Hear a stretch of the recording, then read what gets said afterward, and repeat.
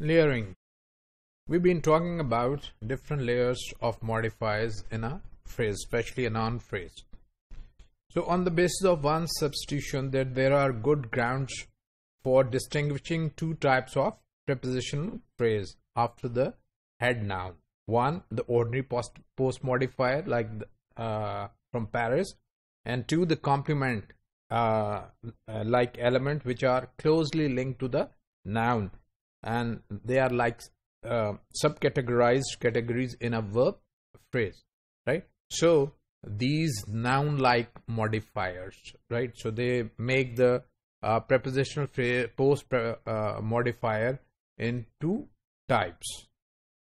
So one substitution obligatorily affects the head noun and any complement like element. So that is important, right? That it affects the complement like element in a noun phrase. Either it affects the noun or it affects anything more than noun which is complement like, right? Not second type of prepositional type of modifier. The one substitution may but need not involve further pre-modifiers and post-modifiers. So the unit consisting of a head noun and its complement, for example, phrase B 4 above, is often indicated by n bar or n prime, right? So we do it like this. N bar is the first projection of the noun. So n bar may further combine with other modifier and finally with determiner specifier to form higher level of structure indicated by n with 2 bars, right? So that is the element is this tells us that the elements are found into different layers, not straight away in a linear way in a flat manner. The structure provisionally posted in 7 may now be represented as follows. For example, we can find that we have student, and this is the noun, and we have a noun phrase which is of English. So this is the first post modifier which has a noun like a modifier of a noun, right? And then we have different layers in which we go up till we find the noun with 2 bars. So n bar 1 and n bar 2 are projections of n.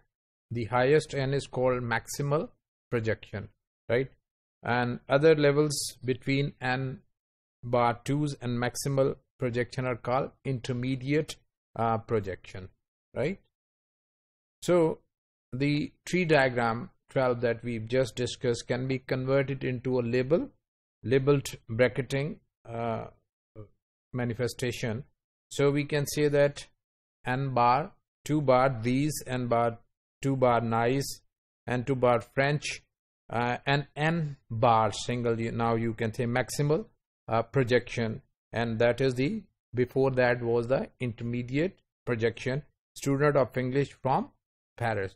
So different layers help us in understanding that at what time which constituent was added, right, in terms of layers. And it also tells that one type of elements may have a further distinction, that one may be strongly attached to other to the head than the other.